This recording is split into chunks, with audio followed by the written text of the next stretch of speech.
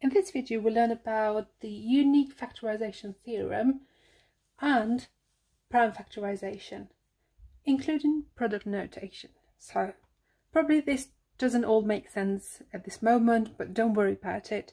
I think we've done this before when we looked at highest common factors and lowest common multiples. So when we had numbers such as 112, for example, we did prime factorization with the numbers in order to work out the highest common factors and lowest common multiples. So we looked at 2 first. So does 2 fit into 112? And it did, and that is 56. Then 56, 2 can fit into 56, and it would give us 28. 2 times 14 as well, and we can continue with 14. 2 times 7. So if you look at all these branches, the ending of these branches, they're all prime numbers, and that's what we're doing. So we're doing prime factorization. It's good practice when you get the prime number to just circle it, so it shows that you finished with it.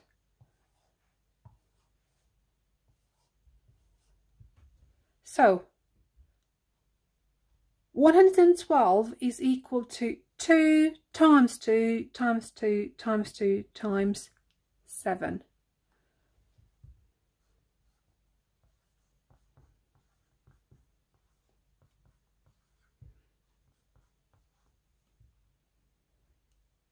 No matter the order, if you're doing prime factorization of 112, you're still going to get 4 lots of 2 and 1 7, which we can write as 2 to the power of 4, because there are 4 of them, times 7. What we've done here is called product notation.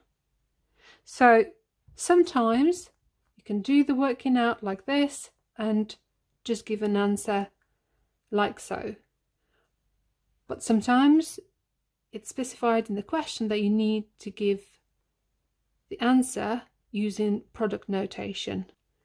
I'd say always try and get it to this point, so don't stop here, continue even if the question doesn't specify. Let's have a look at another example. We have got 144. So can this be divided by 2? Yes, it can. 2 times 72. Now I'm not circling 72 because I can still divide this. It's not a prime number, so I can divide 72 by 2, and that's going to give me 36. Now 6 can be divided by 6.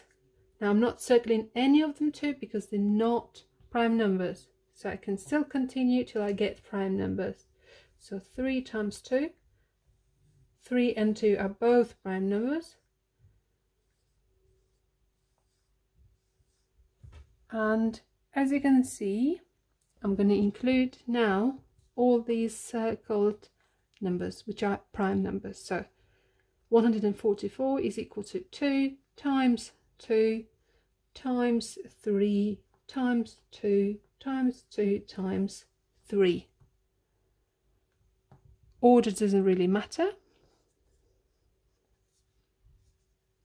So we've got 1, 2, 3, 4 2's. So we're going to do 2 to the power of 4 times 3 to the power of 2.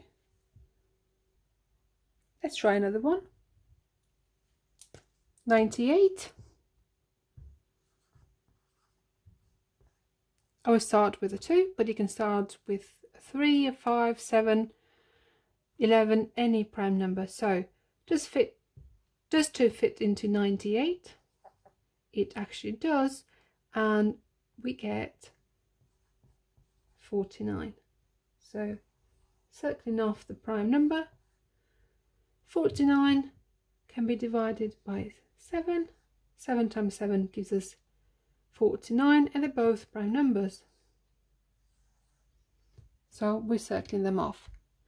So 98 can be written as a product of these prime factors. So 2 times 7 times 7, or 2 times 7 to the power of 2.